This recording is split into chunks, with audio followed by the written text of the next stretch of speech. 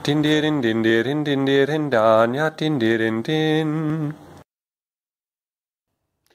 Hi, I'm Gindi Walkup.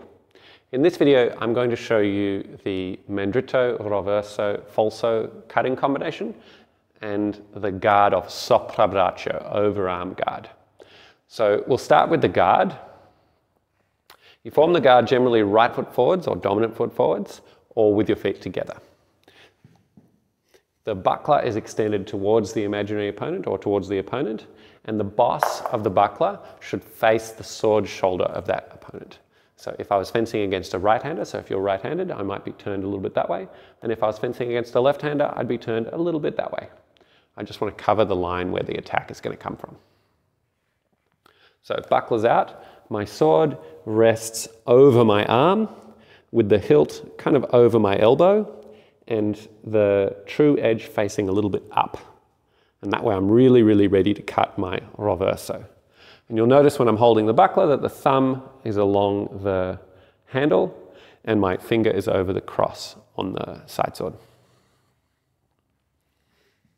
You can also form a very similar guard called Sottobraccio just by moving the buckler over the top. And usually when I do that one, I put my hilt a little bit further back because there's a bit more space back here, sort of under my armpit.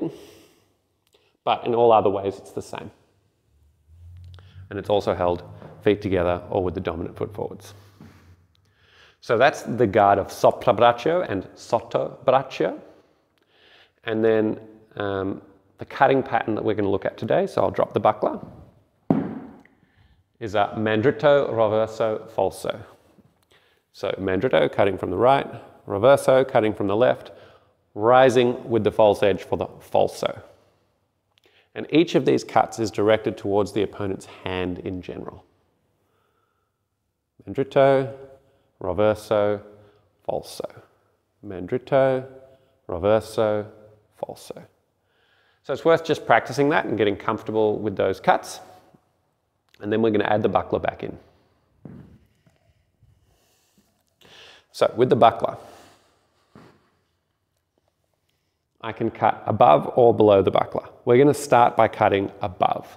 What you want to do is you want to make space by turning the buckler hand. So from turning it out, turning it in, out to in, as I cut.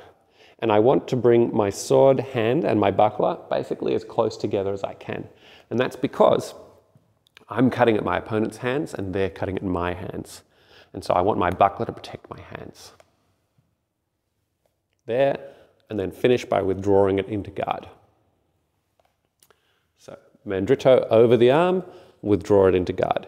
And I want to kind of use my forearms as a stop for that Mandritto. So my buckler forearm stops my sword arm forearm, and that allows me to come back to guard quicker. Once I'm there, I make my Roverso, don't need to move my buckler, and my Falso. And I can kind of just door the buckler a little bit, just open the door slightly as I make the Falso to create space. Mandritto, Roverso, Falso. You should practice that. Okay, now we're going to practice the same thing, but we're going to do it under the buckler. This one is a little bit trickier in some ways because rather than turning the buckler to the inside like that, I'm going to turn it to the outside like that. And my thumb is going to be extended and pointing down. So earlier I was turning fingernails up like that. Now I'm turning thumb down. So I cut Mandritto under the buckler, and then as I do the Roverso, I make the turn so that I can put the two things together. And then I turn the buckler back and make my Falso. Mandritto, Roverso, Falso. Mandritto, Roverso, Falso.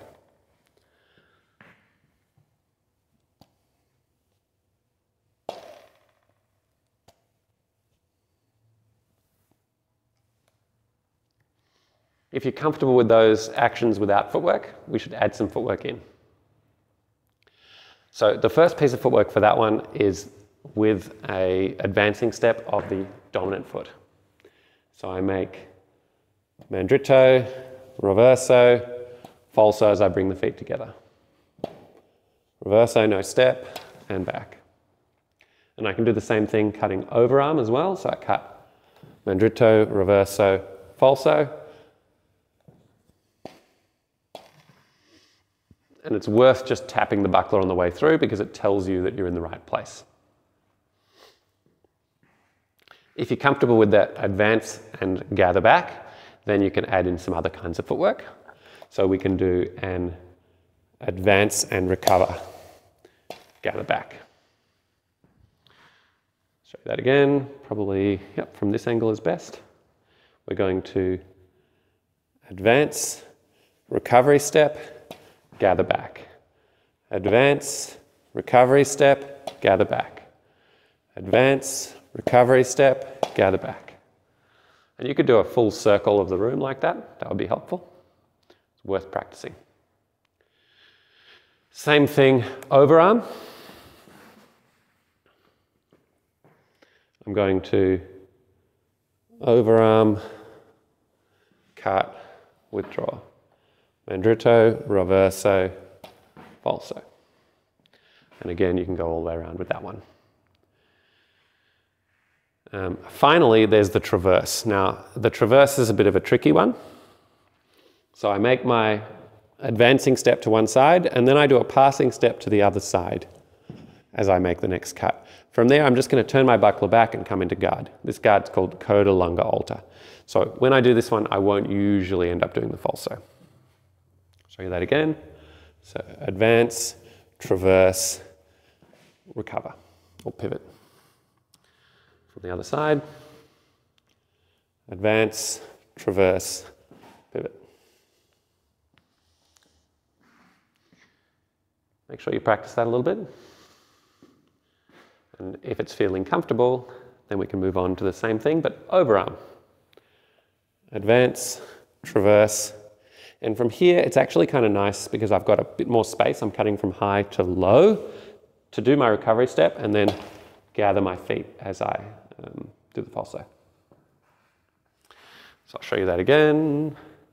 So overarm, traverse, down, falso. Overarm, traverse, down, falso, gathering together. And that's kind of nice because you can make a flow of it. So those are some nice buckler actions to practice, sword and buckler, as well as some good footwork actions that'll give you some ideas about what to do. Most of those actions can be found in either Manciolino's First Assault or Morozzo's First Assault. They both use that cutting pattern like a lot, with lots and lots of different kinds of footwork.